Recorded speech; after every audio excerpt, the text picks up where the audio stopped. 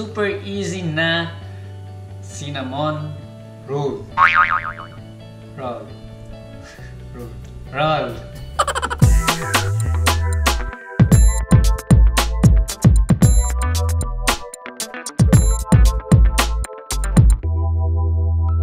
Ciao bella gente and welcome back sa channel ko. So today gagawa tayo ng cinnamon roll. So roll, di ba? Cinnamon roll.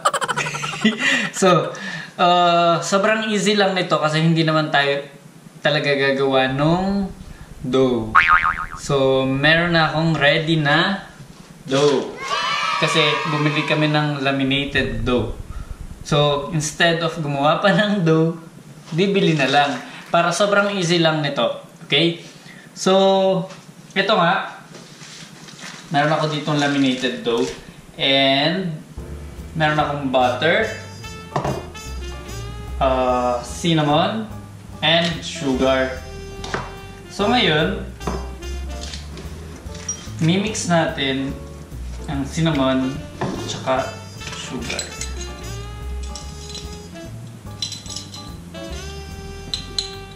Ang gagamitin ko dito 1 tablespoon.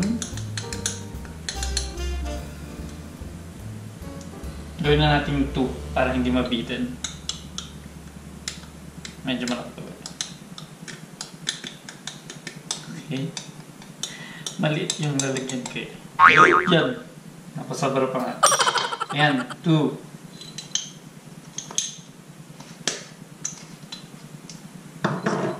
Dapat pala mo na kayong sugar. Anyway. Then, 1, 2, 3, and 4 tablespoons of sugar.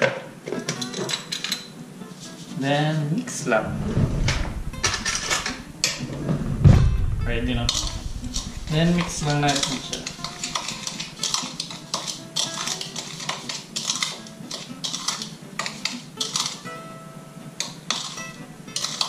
Mahilig ba kayo sa cinnamon? Kasi kung hindi kayo mahilig sa cinnamon, itong ratio na to masyado pa siyang matapang. So, dagdagan pa natin ng sugar. 4, 5, 6 tablespoons. Okay. Yan. Nasa okay na. And ngayon, gagamit tayo ng brush. Kita nyo ba? Kita nyo naman to, no? Yes? Kita? Yes. So, yung butter ko, tunaw na. Kita? Yan. And i-spread natin siya sa buong laminated dough.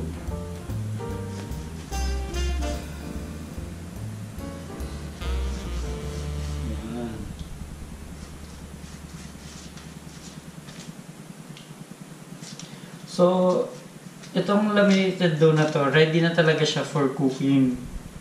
Kaya, sobrang dali lang kung gagawa kayo. And, ang masarap pa dito, kasi pag naluto siya, flaky. Ganon yung gusto ko. Yung parang sa Starbucks. Di ba flaky yun?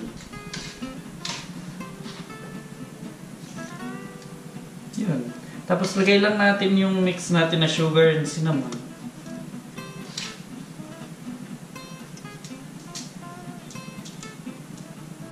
So yun guys, na-cover ko na siya all over. And nilagyan ko na din ng bits ng butter. Yan. Butter yan ha. Hindi yan mozzarella. So, ngayon, atin na siyang i-roll. Okay? Yan. Parang nagawa lang kayo ng lumpia. Nagawa na ba kayo ng lumpia?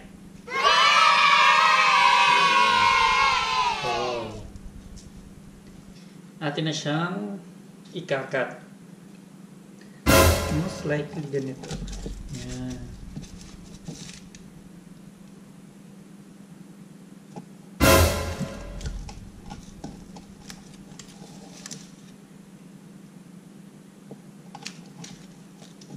Cut nyo lang.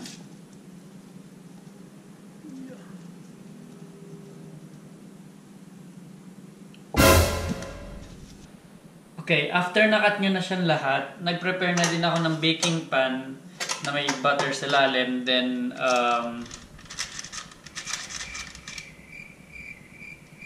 ano nga to?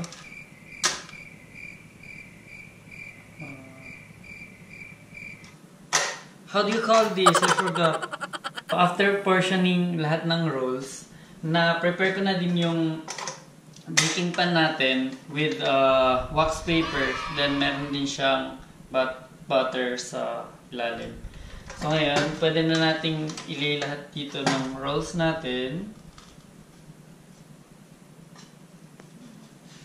So pagka inyo nilagay dito sa baking pan, huwag masyadong dikit-dikit. Kasi lolobo pa siya.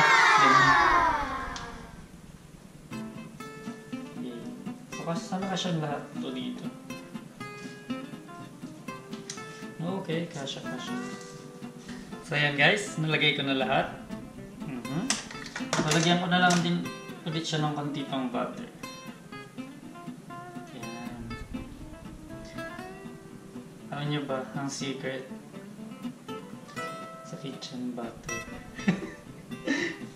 30% ng ingredients sa mga fine dining butter yun. Kaya sobrang sarap. Joke. Hindi, pero mostly talaga magamit kami sa butter nun. Yeah. Ay, di ba kayo nagtataka kung bakit ang sarap? Yeah. Namimiss ko na tuloy yung yung shake fry sa McDo.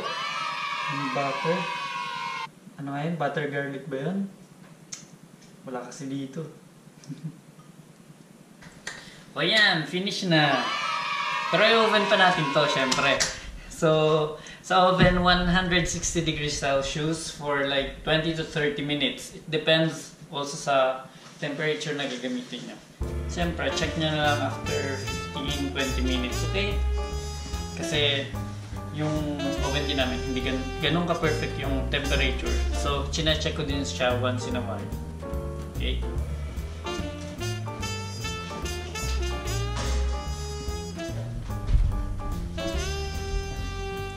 So, wait na lang natin and let's see. Okay guys, so after 15 minutes nga, actually yeah, 18 minutes sa akin. So yan. Ang ganda na. So mini lang siya. And so palalamigin na natin. Okay? So I made also topping for the rolls. So ang ginamit ko lang ay condensed milk. Tapos dinagdagan ko pa siya ng sugar and water. Pero yung consistency naman na kinuha ko, ito lang naman. Yan. Para dagdag sugar kung gusto nyo pa ng sugar. And ito na ang final product natin. Yeah! Mini cinnamon rolls. So, yan nga natin pakinig.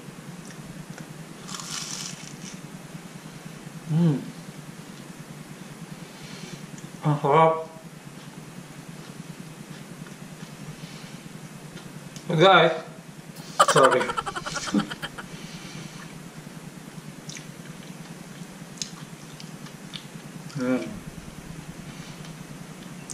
So guys, subukan nyo na rin tong recipe na to. Sobrang dali lang. And sobrang bilis gawin. Okay? Sarap.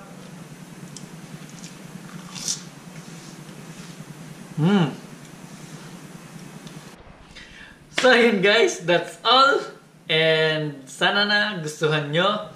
And kung matatry nyo, please tag nyo ako sa Instagram ko at Bryl Corachea. And please like, share, comment, and subscribe to my channel.